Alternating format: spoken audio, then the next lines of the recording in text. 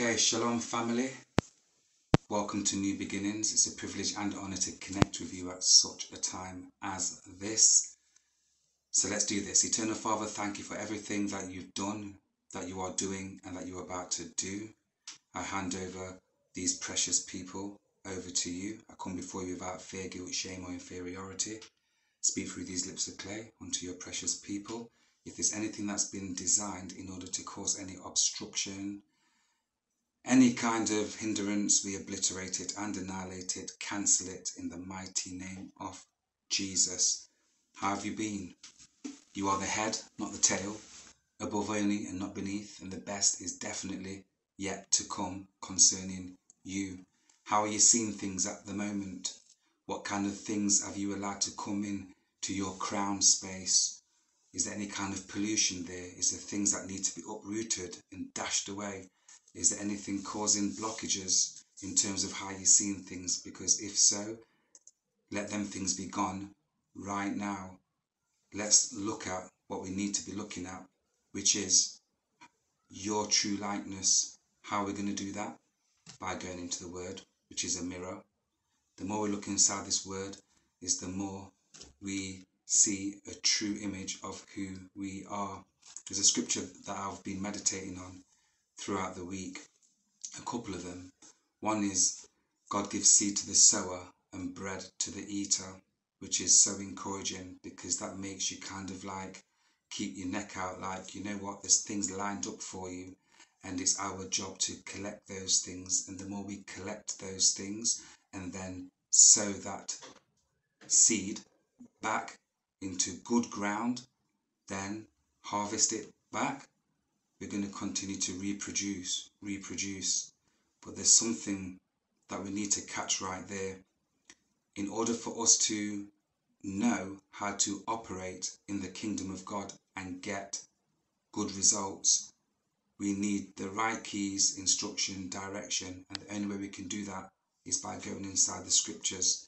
And one scripture which stands out is this one. It's found in Joshua 1 verse 8. I'm reading from the Amplified version, and it reads, "This book of the law shall not depart out of your mouth, but you shall meditate on it day and night, that you may observe and do according to all that is written in it. For then you will make your way prosperous, and then you will deal wisely and have good success." Now that is so packed, right? This book of the law. So this Holy Bible, when we go into it, making sure that we don't depart from it, keeping it around us at all times. So it's going in our ear gates, in our eye gates, so that we can speak it back out. That's how things need to be, as much as possible. The more we do that, the more we meditate on it day and night. And then the do part, so there's the action part, because faith without works is dead. So once we see it, we do it, then we will start to see the manifestation of that seed that we are getting in the ground. So that this seed can then take root, form, and then once it's done that, it can spring forth speedily of its kind, right? So this is kingdom principles, seed, time, and harvest. And being born again spiritually into the economy of the kingdom of God, being born again onto the family of God, where Jesus Christ is Lord, the head, and we are subjects inside of the body of Christ that make up the body. Us as individuals come together on one accord, as family, as heirs unto God, as sons spiritually. You've got male and female. You've got male man and female man. Okay, and when we're born into the kingdom of God, we become spiritual sons, heirs unto salvation, citizens, ambassadors of our Lord and Saviour Jesus Christ, representing the kingdom of heaven. So with that, it means that we're a citizen with certain rights inside of a country, and heaven is a very real place. The same way how this Babylonian system is a very real place that we're born in. Many of us are given a national insurance number. We're told what to think. We go through all these institutions, this programming, layers upon layers of it. Nursery, infantry, primary, secondary, move on to university. We're then told that if we don't study certain things and have certain credentials, then we're not going to be recognised in society, so to speak. And There's great things inside that, however, and in terms of the final authority and the name above all names, and in terms of a kingdom which cannot crumble, an everlasting kingdom that is governed by the King of Kings and the Lord of Lords, in terms of that system that we're dealing with right now, that we should be working right now, that's the one, regardless of where we're coming from, who said what grades we've got, what shortcomings we've had, and that's on every capacity. This is all about seeking the kingdom first, the kingdom of God first, and his righteousness, and all of these things will be added onto us. And that's found in Matthew 6, verse 33. So, God so loved the world that he gave his only begotten Son, that whosoever believes in him shall not perish but have everlasting life. That's all documented here, and there's plenty of evidence around you. There's plenty of information that can show us the reality of Jesus, the Father putting himself in an earthly suit and dwelling among us all. That's Jesus. He is a spirit, put himself in a body, flesh, became flesh, and dwelt among us all. We cannot connect back to the Father unless we go through his Son to connect back to the Father when we're dealing with the things of the kingdom of God and his system, his mandate. So, for those that are born again, awesome. For those that are not, the moment you believe from your heart and confess with your mouth the Lord Jesus Christ, you will be saved. Simple as that. It's not based upon any kind of like works that we do, merits and all this kind of stuff, how good we think we are. Our righteousness is but filthy rags. It's about what Jesus has already done, and by the shedding of his blood, that's paid the price for us. From then, now and forevermore. So all thanks be unto God, the author and the finisher of our faith. We have that favour upon us in order to move around, operate without fear, guilt, shame or inferiority. See, if you've been walking this walk and you thought to yourself, you know what, being inside Christ, this is absolutely ridiculous. It's absolutely pathetic, man. It's like, I'm born again. I was told a bunch of things, and now look, I can't see anything working for me. It's all inside this book here in terms of how we're supposed to carry ourselves. If I'd have grabbed this earlier on my walk, I would have had less ups and downs, but it's process. Everyone's on the path going through whatever, but I'm so thankful that I'm in the land of the living right here and now, knowing this stuff, right? So I'm coming with my experience and what I know and what the word is saying, and this word is my final authority in terms of the direction in where I should go and how I should go about it. So becoming born again is essential. That's the first part. Salvation, born again, and then it's seeking the kingdom of God first and his righteousness, so that all of these things can be added onto us. A beautiful thing is this: the more we regurgitate this word, the more we read it, is the more we can see how things really are, because we look with our eyes but we see with our mind. So for us to reposition our mind back to its original standpoint, so when you see the word like rewind, when you rewind something, it's going back to the beginning, to the starting off, back to its original position. The more we regurgitate this word, the more we meditate on this word, and a lot of the times when we say words or you hear words, what you see is pictures, and based upon your conditioning will determine what pictures pop up in your mind, based upon your experiences, based upon things which have been told, which people have told you pertaining to certain things will determine how you see things, right? Your perspective. So the more we renew our mind by reading this word, is the more we're going to see things from a Christ perspective. And that's how we're going to see how the kingdom works, how to operate inside the kingdom, and where we move inside of this kingdom and use our gifts. In terms of seed, time and harvest, which is a principle in the kingdom of God, in order for us to grow things inside of the kingdom of God. For example, if you're dealing with things like finances, the more we read this word, what will happen is our minds will open up to the point where we will identify places that's feeding us. So from when we are getting fed spiritually from certain places, from certain brooks, certain people, certain things, that's classed as good ground. So if you look at a farmer with a seed sows in good ground, and there's all different types of ground, which is also explained inside the scripture as well, which I'll touch base on at some other point. But because there's all these different types of ground, knowing what kind of ground to sow on is so important. And the sower sows the word.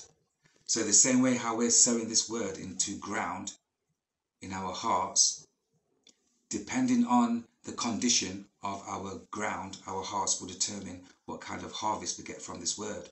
So if we're meditating on this word day and night, we're getting loads of seed in, and this ground's becoming more fertile. In order for that seed to germinate, then God makes it grow.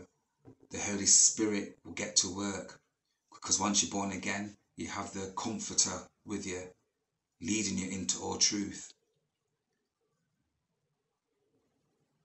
Very important. In the beginning was the Word, and the Word was with God, and the Word was God. The Word, living Word. The more we get this Word inside us, is the more this Word will illuminate through us. So that's how we brighten our light, raise our vibration, our energy. That's how we shine. The earth is waiting for the manifestation of its sons, right? So, with that in mind, meditate on the word day and night, so that thou may do according to all that is written therein. And then ye shall make your way prosperous. Look at that part. Making our way prosperous. Okay, so we've got a part to play. The word is there. We've got to take action, because faith without works is dead. So we've got to read this word, read it, and then we've got to act on it. So in order for us to see, activate this word that we've got inside us, we have to walk, take action, do things, act on it, speak a certain way. When you look at royalty, that's what we are, born inside of a royal family where Jesus is the Lord of that family. When we walk as royalty, speak like royalty, notice there's no hesitation in the language when royalty speaks, because royalty knows what they're made of, who they are. They know the privileges, their rights. They know the constitution they live by.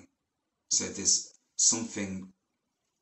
an air of grace and an air of confidence, an air of knowing. There's no doubting involved when a queen or a king decrees something or declares something. It's a done thing, based upon the knowledge that they are riding on, the backup of that knowledge, the position, the power of that knowledge, power.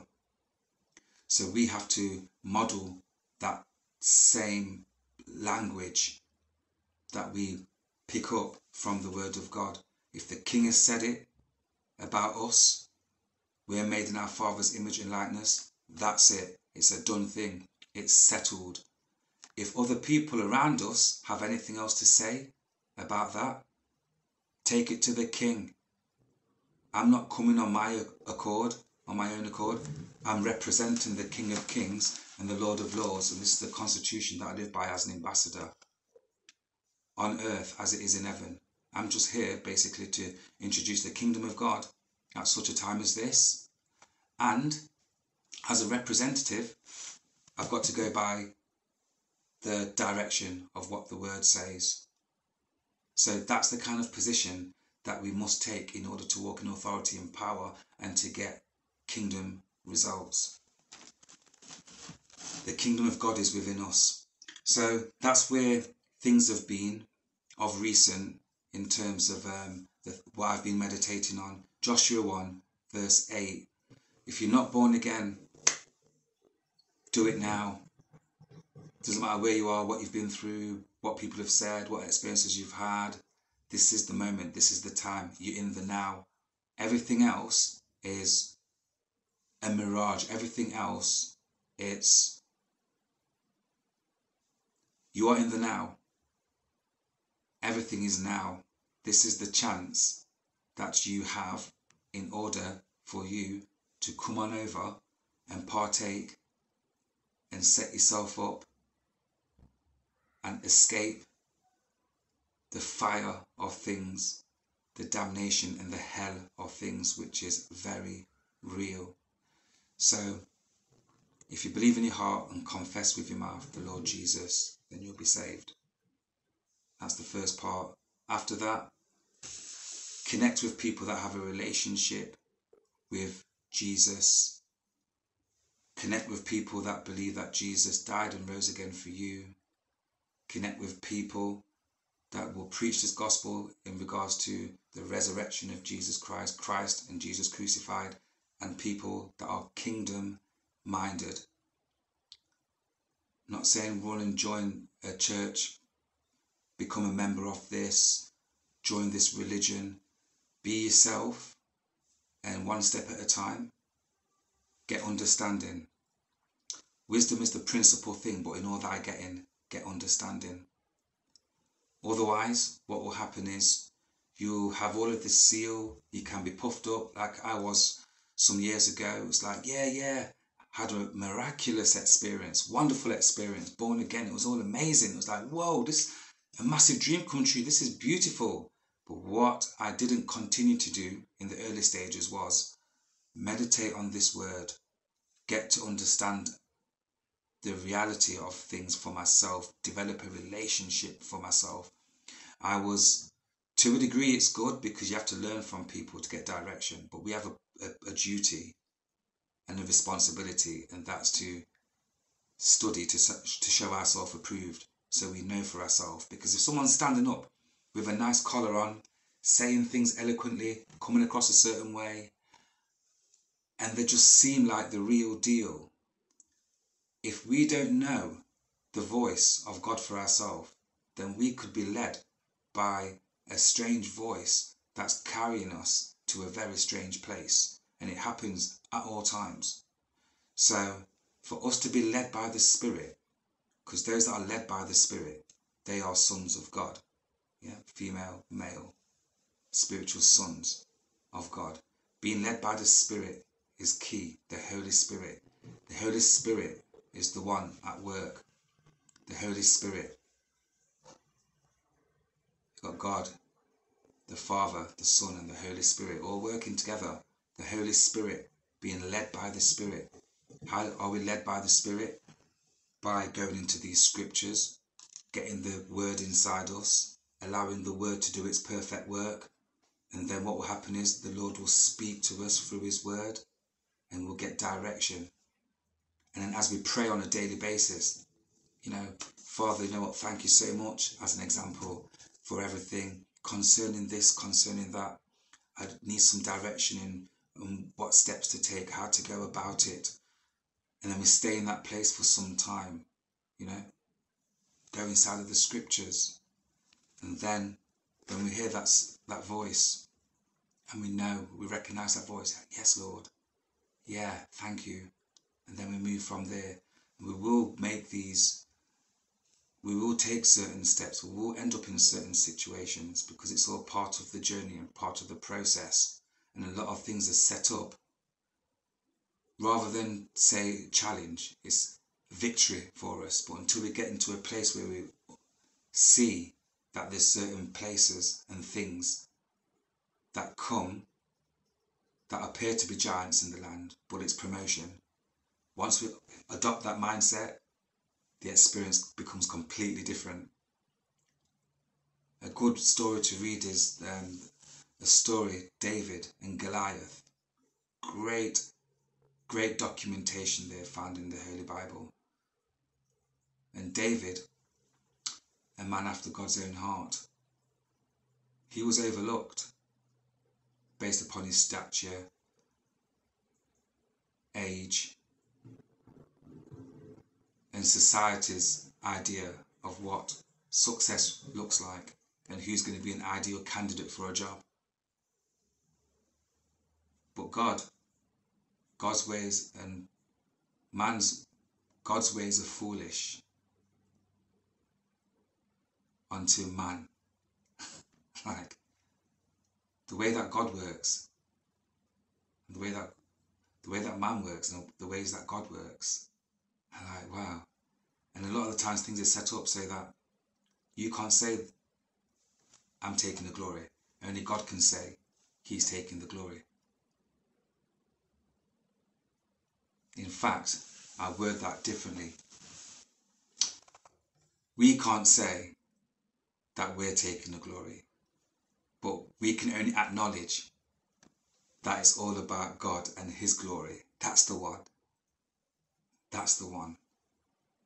When we're in a position where it's like, you know what, Lord? Only you. Here is me with my righteousness that are just filthy rags. And then here's you with your mercy and your grace. In a situation like that, when all hope was gone. And now look, you just showed up like this. You're just a wonderful God. You're an amazing God. When I couldn't see where there's no way, and you split the seas open and smothered my enemies. Only you, God, only you alone. You've given me the power to get wealth. It's only through your power that I am making a way maker. You are the miracle worker through us, lest any man should boast. What is it that you have in your hand? Have you been writing it off, thinking that it's not enough? It's got to be enough, because that's what you have. What we have is enough because we have it. In order for our capacity to be broadened, in order for expansion, we've got to take our faith to another dimension, to a next level. I'm loving this so much. The fact that I can go back to this message and listen to it, man, because this is for all of us. This is for all of us. This is the beautiful thing about when we come together on one accord and break bread. This is fellowship. Fellowship. Do not forsake the assembling. It's important for us to come together. If people try to discourage you into going to church and connecting with the brothers and the sisters, don't fall for the bait. Because the devil is like a roaring lion seeking to see who he may devour. Who can I single out and have a field day with and get my claws in and then spit out at the end? Yeah. It's important for us to stick together. Prayer is key. Prayer.